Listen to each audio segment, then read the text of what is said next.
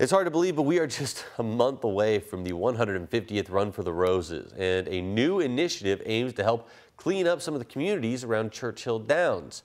Building Our Blocks, or BOB, is a series of volunteer projects and events around the track. It featured services like home repairs, vaccine clinics, and a resource fair, and even a gun drop-off site.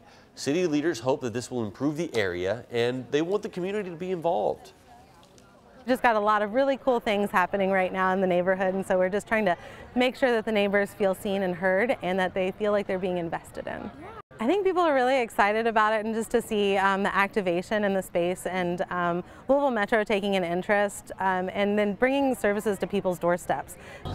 BOB also looks to help beautify and improve the neighborhood's safety.